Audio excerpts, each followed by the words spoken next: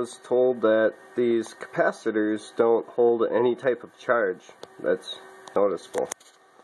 And what I found interesting is let me go ahead and play something here.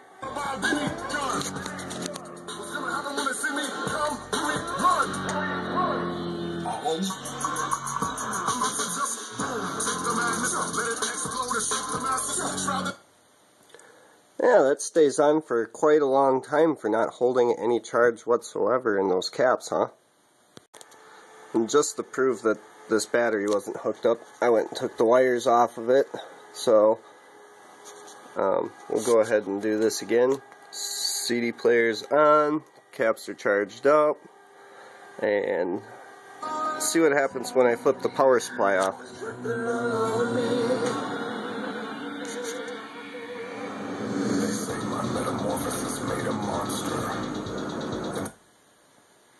So these caps supposedly don't hold any type of voltage.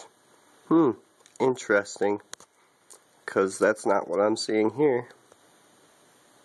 Because normally when I flip this switch, it shuts off instantly. There's nothing. But when I put these caps in, that's when it takes longer for it to shut down. So there's a little bit of proof that these caps do hold some type of charge. And this is to show that them capacitors do hold a little bit of voltage. Watch how fast this shuts off now without the capacitors hooked up.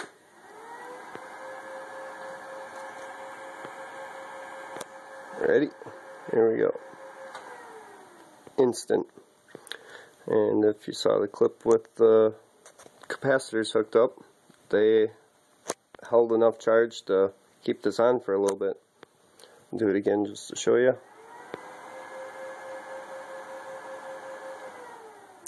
Instant off. So yeah, there's the proof in that.